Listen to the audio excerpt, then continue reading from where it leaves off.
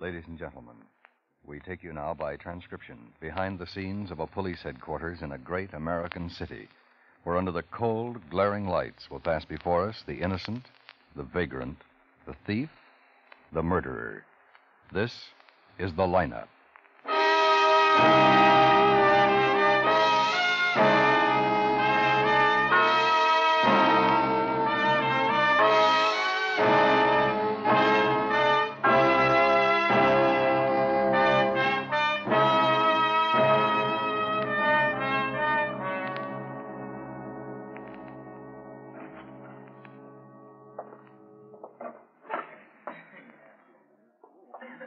Hi, Ben. Hi. Charlie Rice get here? Yeah, over there with Dave. Mm-hmm. Jepson couldn't make it. A man from the Skagway station called and said he'd be here. Valley Division found the car. Yeah. 10 minutes ago. Parked on a side street in Granby. Stolen this morning from a man named Carlisle. He was on a hot sheet. Hey, what's that? That's a necktie. Oh. And my brother's kid gave it to him for Father's Day. He asked me to wear it once. Yeah, once will be enough. I'll see you later, Clay. Yeah, Ben. Hi. Hi, Dave. You hear that game today? Yeah. I'll never listen to another one. I know what you mean. Hope we got a make on this bird who's been sticking up those filling stations. 3 jobs in 3 nights. Me too. May I have your attention, please? You people out there on the other side of the wire in the audience room, may I have your attention, please? Thank you. My name is Cogger, Sergeant Pete Cogger. I'll explain the lineup to you. Each of the suspects you will see will be numbered. I'll call off a number, their name, and charge.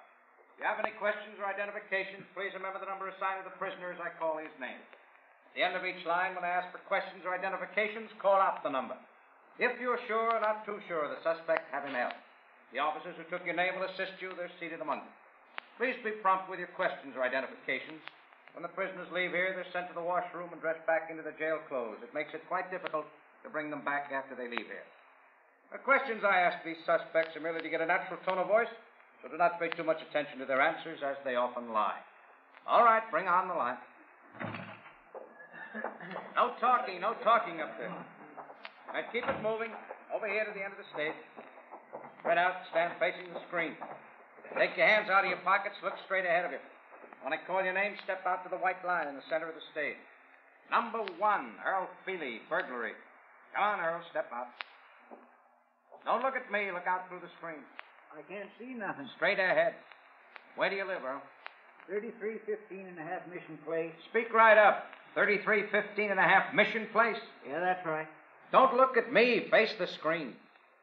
What do you do for a living, Earl? I'm a mechanic. You work in town? No, Cicero. How long you lived here? Almost 8 months. Haven't you been working here? Couldn't find a job. How do you live, Earl? Hmm? How do you get along? How'd you eat for the past 8 months if you didn't have a job? Oh, I had a little money and I borrowed some. You own a car? Yeah, I got a car. Well, coupe, sedan, what? 46 Buick Sedanette. What color? Black. Any weapons? Hmm? Can't you hear me? Any weapons, Earl? A knife or gun? Oh, no. All right, number 2, Irving Waxman, petty theft. Now, over to the left there, Earl. Yes, Sergeant. What's your address? 1897 Grant Street, apartment 308. You have a job? Yeah, I drive a route for the Columbine Laundry. How long you been doing that? About 3 weeks. What'd you do before that? You mean work? I mean work. I sold can openers. Where? House to house, you know. You have a car? No. Any weapons? No. Anyone arrested with you, Irving? Yeah, my wife. Virginia Waxman? Yeah. Anyone else? Guy who lives with us, Paul Darrow. I seen him in the next room before I come out here. Anyone else?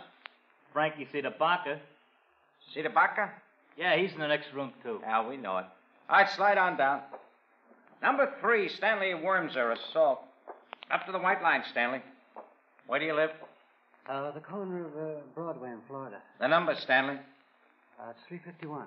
And what is that? Well, that's where I live. What is it, an apartment house, hotel, what? Well, it's a restaurant. You live in a restaurant, Stanley? Well, I own it. I live upstairs. That where you were picked up? No. What? I was picked up downstairs. Any weapons? Oh, no. What about the chair? Well, what about it? You were using it as a weapon, weren't you? No. Didn't you threaten a man named Ernest Grover with a chair? No. According to the officer's report, that's what happened. Well, they reported wrong. Usually don't make mistakes on these reports, Stanley. Did you threaten Ernest Grover with a chair? No. I broke it over his head. Oh, pardon me. You know him? Who? Ernest Grover. Oh, no. He was just some yo-yo who drifted in my place and he was looking for trouble. Why didn't you call the police instead of getting in trouble yourself? I can handle trouble. We've got a lot to handle now, Stanley. Oh, I'll be okay. Don't you worry about me. Oh, we'll try not to. Next, number 4, Abraham Mason, vagrancy. Where do you live, Abraham?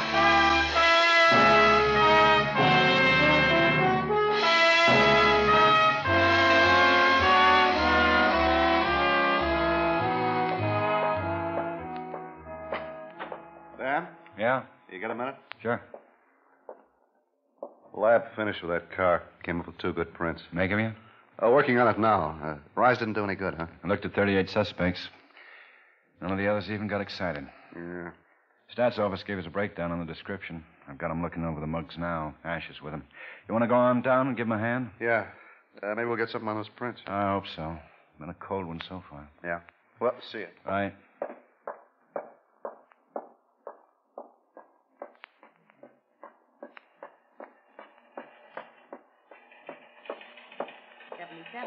To 11 at Parkway Market. See the manager. KQAR 915. 20K, code 6. 245, code 6. How's the neck, Pete? Oh, still stiff. 3 days now it's been this way. Did you see McMasters? No, not yet. If it isn't any better by tomorrow morning, I'll go see him. You should have seen him when it first started. That's what the wife says. Oh, I looked this over. Oh. Those the crime reports on those filling station jobs? Yeah. The MO's identical on all 3. Oh. Rise says the bandit drove in and asked for a tank full of gas. While Rise was filling the tank, he got out and went inside the station to use the phone. Rise got a good look at him then. He got another good look at him under the light inside the station. Size, coloring, build, general description matches up in all of these reports. Mm-hmm. Ben, this bird doesn't care if we know what he looks like. Sounds like a new boy to me. Just starting out. Yeah. And from what all 3 victims have said about his attitude, the uncertainty and nervousness, he hasn't had much experience. Yeah. Lieutenant Guthrie. Your boy's getting ambitious, Ben. Now, what now? Just held up another gas station. 253 Pearl. 253. Thanks, Dave. Let's go, Pete.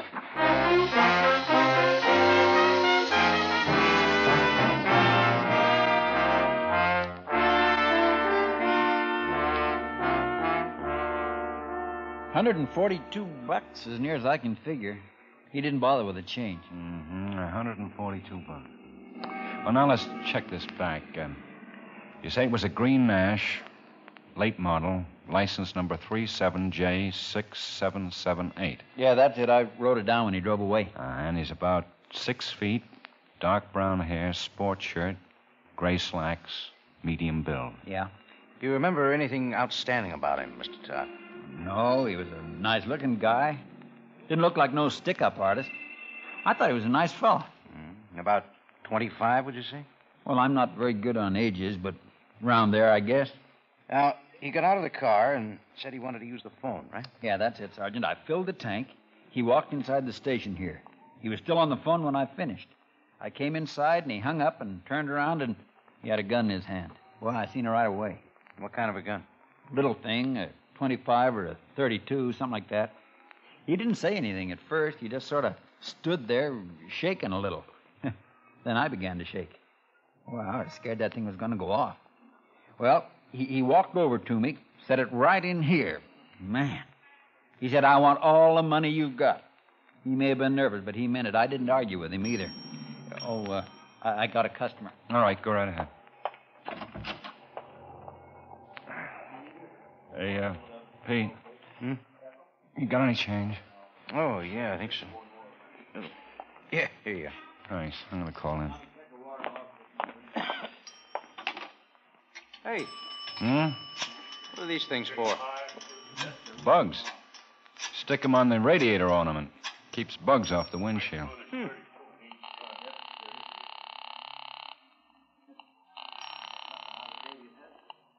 19th Precinct. Sergeant Quine, please.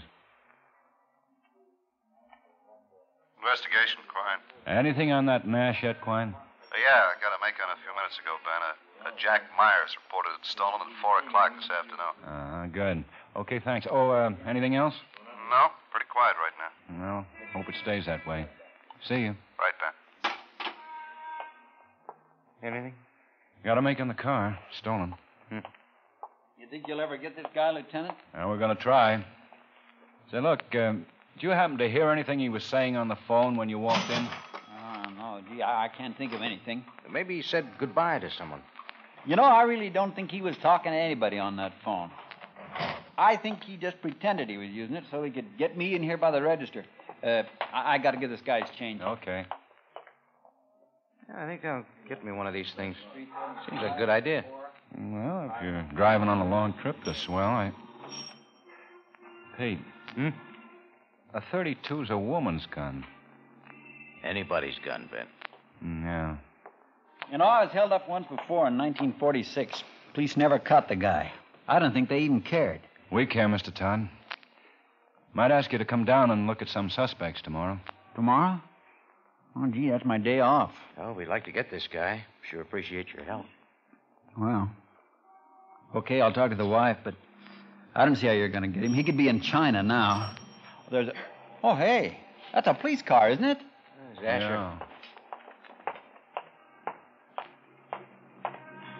Hi, Ben. Hi. This is Thelma Lacey. Works at the Pearl Street Pharmacy over there. How do you do, Miss Hello. Lacey? Thelma, tell him what you told me. I saw that man drive in here tonight, the man who held him up. Go on. He was in the drugstore before that, sat down at the fountain for maybe an hour. I didn't think anything about it until a little while ago when this officer came in. How do you know it was the same man, Thelma? Well, he had this green car parked out in front, a spiffy-looking car. He just wheeled it around and came right in the station. I saw him from inside the store. Cased it from the drugstore, Ben. Yeah, sounds like it. Did you talk to this man, Thelma? Oh, yeah, we talked.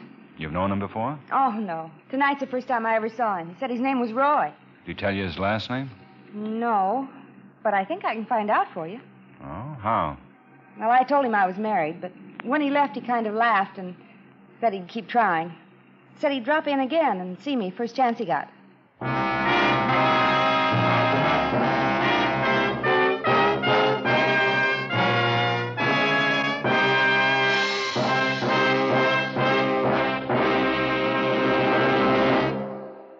Every Saturday night on CBS Radio, Tarzan brings you new, fascinating jungle adventures. It's the fabulous Man of the Wilds, created by Edgar Rice Burroughs, favorite of fiction and the screen. Yours to enjoy every Saturday evening on most of these same stations.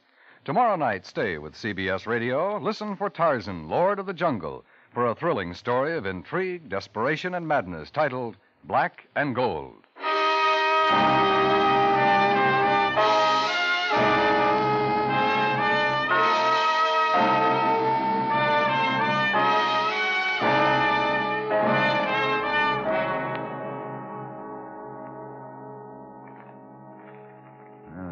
Which one is this?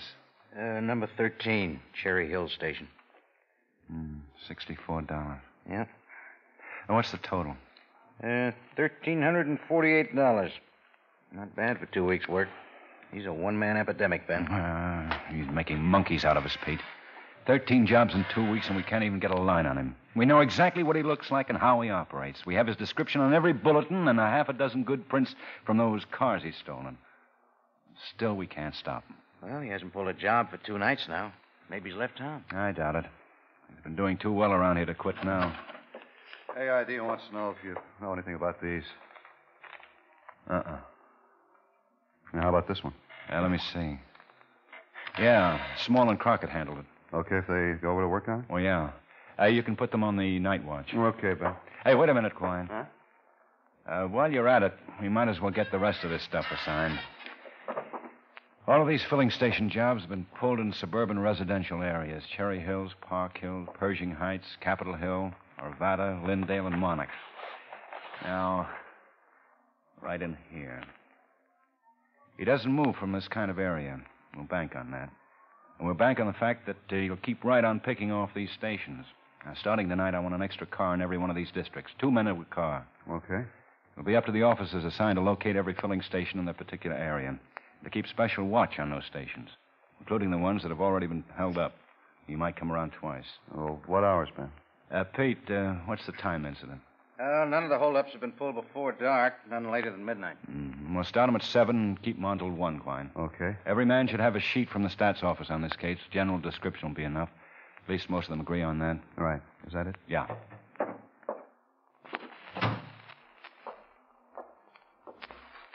He's got 13 stations in those areas. About 82 more to go. Don't remind me. This will split everybody's shift, but we'll try it this way until something happens. Yeah, he's bound to make a mistake sooner or later. He's already made it. What? When he held up that first station.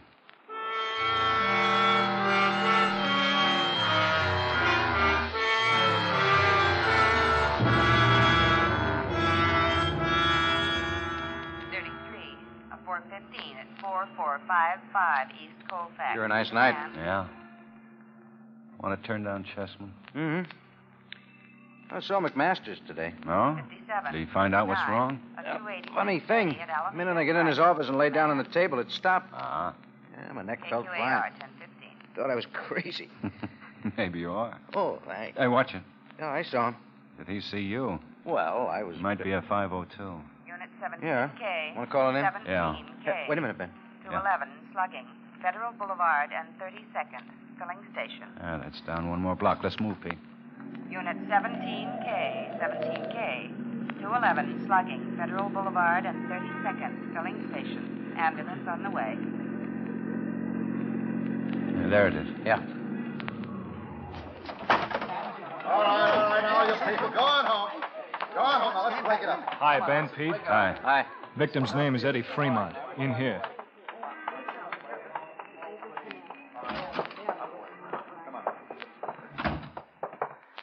How is he? Skull fracture, I think. He's got a real wallop there. Only, cash register like this? Yeah. Quine and I saw him working here alone about an hour ago. Checked back about 10:20, didn't see him around. Then we found him. Any witnesses? Not so far. I put out a call. He's coming to. Okay, kid. Easy, easy. Oh, it hurts. Need a hand? No, that's okay. Can you hear me, son? Yeah. I'm a police officer. Uh-huh. Ambulance will be here in a minute. Can you tell us what happened? He did take it. Easy now. He robbed me. How did it happen, son? He drove in. Said he wanted some gas. I filled his tank. Well, while he came in here to phone. What kind of car? It's a Chrysler convertible 50. You got the license? No, it was a cream-colored job. Right, Ben. Did you get a good look at him? Oh, sure. I was watching him all the time. I was filling the tank. When I finished, I walked in here. He turned around. He had a gun in his hand. I didn't think he meant it. I thought he was kidding me. I laughed at him. You've read about these filling station holdups, haven't you? Yeah, but not him.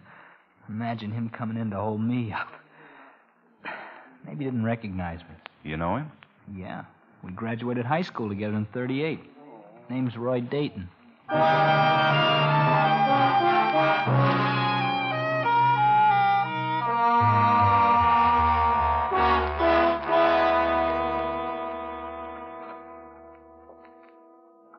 Yes. What is it? Now, how do you do? We'd like to see Roy Dayton, please. I'm Roy's mother. What is it you want? Is he home, Mrs. Dayton? I'm Mrs. Courtney. Roy's not home. If you'll give me the message, I'll see that he gets it. This is Sergeant Carger, Mrs. Courtney. I'm Lieutenant Guthrie. We're police officers. How do you do? How do you do? Did you say police, Lieutenant? Guthrie, ma'am. Yes, ma'am. Is it something important? We'd like to know where we can get in touch with him. Well, he's out of town. I'm late for an appointment right This now. is important, Mrs. Courtney. I'd like to talk to you. Dear. Will it take long? No. I don't wish to appear impolite, but I am late. Come inside, please. Thank you. Thanks. In here. Sit down, please. What is so urgent? Why do you want to see Roy? A routine investigation, Mrs. Courtney. You say he's out of town? Yes, he's in Chicago. Is Roy in trouble? Where's he staying in Chicago? I don't know. He'll probably be back in a few days. I'll have him get in touch with you when he gets home. What is it, a traffic violation? When did he go to Chicago? He left 2 weeks ago. Lieutenant, you have an annoying habit of disregarding my question. Why do you want him?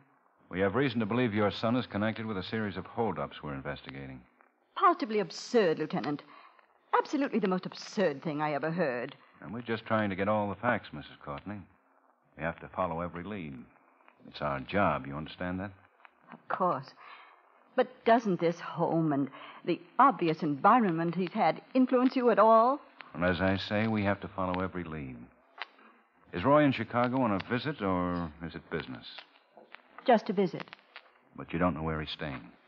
No. Did he go by train or plane? I have no idea. He left one night while I was out. I came home. All of his things were gone. Did he have a car? No. Roy always used my car. What kind of work does he do? You're making me terribly late. Sorry. Roy works for me, managing the estate and the ranch. Have you heard from him? Not a word. Well, seems strange he'd go away and not... That's an impertinent thought. Mrs. Courtney, understand. We have to find him, and we will find him. Our job is to get as much information about his habits and where he might be as we can. You act as though he were a fugitive.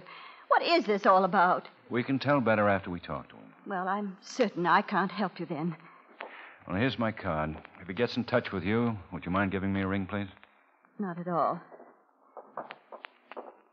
What connection do you think Roy has with these holdups? We think he's the man who's been pulling them. Holding people up? With a gun? Yes, ma'am. Well, thank you for your time. Yes. Thank you. Good day. Lieutenant, Yes? Roy is not in Chicago. He's here in the city. Where he's living, I don't know. I've seen him on the street twice. He didn't even speak to me. His own mother. I don't know how he's living. He's always depended on the estate, me, for everything. That's why I've been worried this time. When we've argued before and he's left, he's always had money with him. When it runs out, he comes back. This time, he took no money with him. He hasn't touched the account. Can you think of any friends he might be staying with? I've called all of them. Unless they're lying, he's not with any of them. How about his wife? You know about her? Well, we found out he was married to a girl named Corinne Hellman in 1945. The marriage was annulled. You know where we can locate her, Mrs. Courtney? I understand she lives in New York City now. Roy never should have married her in the first place. Oh, why do you say that? His place is here. I can't delay any longer. It's past 11. You'll have to excuse me. Oh, certainly, and thank you for your help. Not at all. I'm certain this is all a mistake. I can't think of any reason Roy would go out and hold up a person. I can think of one. What? He hasn't touched your account.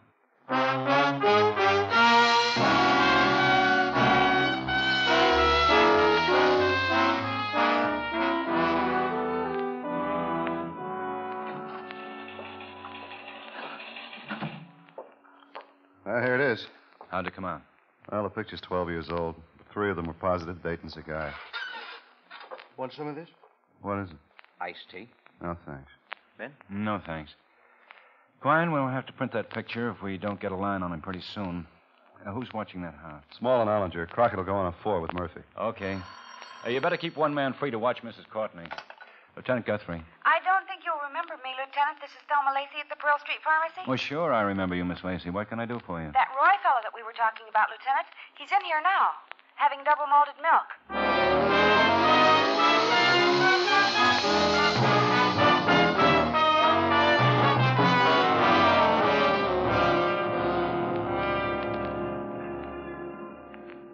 Pull in here, Pete. Away from the entrance. All right.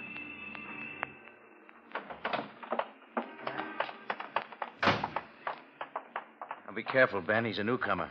Nobody's given him any trouble yet. Can't tell what he might do if he has that gun on him. Yeah. Well, stay close to the door.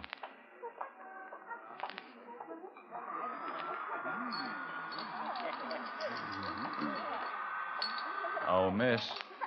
Miss? Oh, yes, sir. I'll be right there. Excuse me. Oh, okay, honey. Yes, sir. That's him right there. A package of Chesterfields, please. Yes, sir. You been asking you to go out with him? Yes. Tell him to come back and pick you up after work tonight. Aren't you going to arrest him? Not in here. Don't worry. He'll probably leave when you tell him that you'll go out with him. I see. Here are your cigarettes. Thanks. Matches? Oh.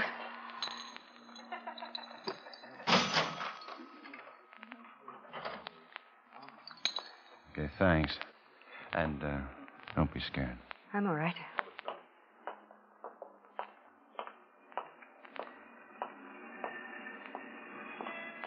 That him, Ben? Yeah. A lot of kids in there. I don't want to take any chances. I'll walk on down to that dry cleaning store. He's wearing a gray flannel suit, dark, straw hat, sunglasses. Might be out in a second. I got it. Paying his check, man. Be careful.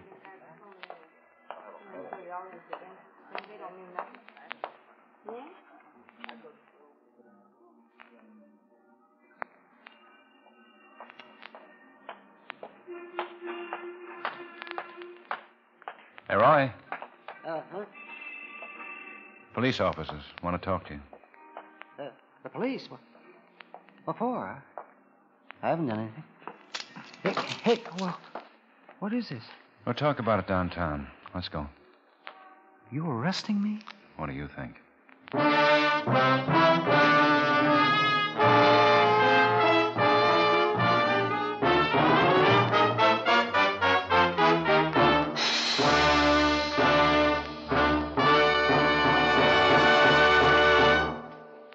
The lineup, where before you pass the innocent, the vagrant, the thief, the murderer. Listen again next week when we again bring you the lineup. May I have your attention, please? You people out there on the other side of the wire in the audience room, may I have your attention, please? Thank you. My name is Cogger, Sergeant Pete Cogger. I'll explain the lineup to you. Each of the suspects...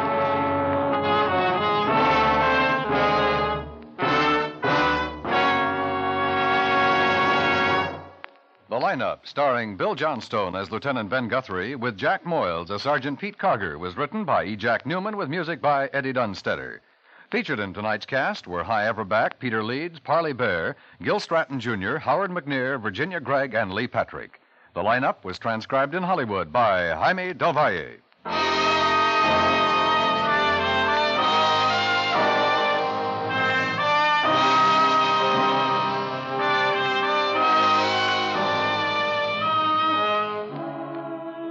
Tomorrow night, Vaughn Monroe's guest songbird will be Francis Irvin.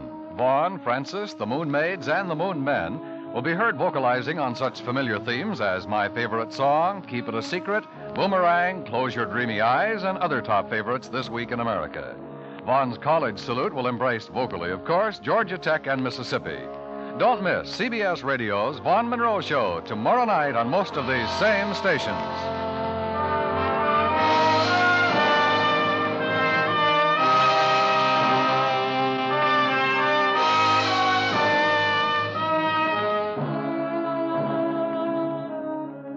Dan Cubberly speaking. And remember, America now listens to 105 million radio sets and listens most to the CBS Radio Network.